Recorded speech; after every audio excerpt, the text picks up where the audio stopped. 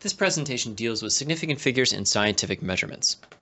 So any number that is measured or reasonably guessed at can be considered to be significant, and it represents all the precision and error in the numbers that we write down. And the important thing to remember is that all the error in the measurement is in the last recorded digit. So all non-zero numbers are significant. That is, they're assumed to be measured or reasonably guessed at. So if you look at 7.45 here, 5 is our last recorded digit, so there are a total of 3 significant figures in this number. Now, sometimes there are zeros in numbers that we've measured. And the zero can represent a number that has been measured or reasonably guessed at. A zero between two significant figures is significant.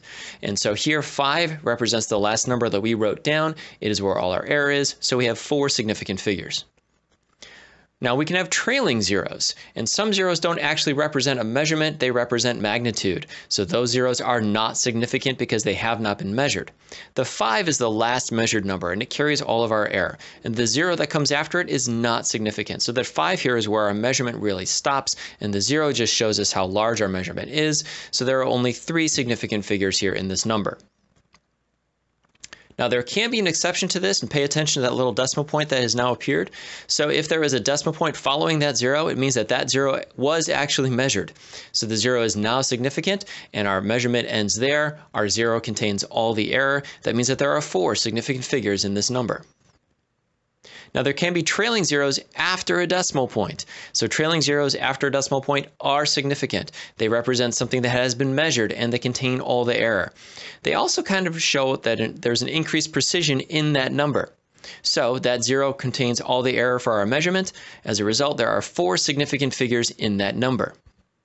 Finally, there can be leading zeros, zeros that come before measured numbers. So some zeros, they just represent size or scale, and they don't represent a measured number, so they are not significant. Leading zeros are not significant. Here, the 5 represents the last of the digits that we wrote down. All of our error is there. There are only 3 significant figures in this number. So if we're going to sum it all up with a quick recap, all non-zero numbers are significant. Zeros between significant figures are significant. Trailing zeros after a decimal are significant. And leading zeros and trailing zeros without a decimal are not significant.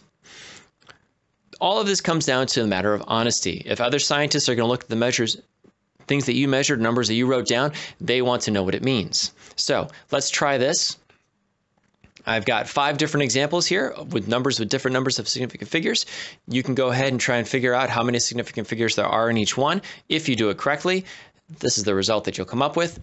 Hope you had a good time. We'll see you in class.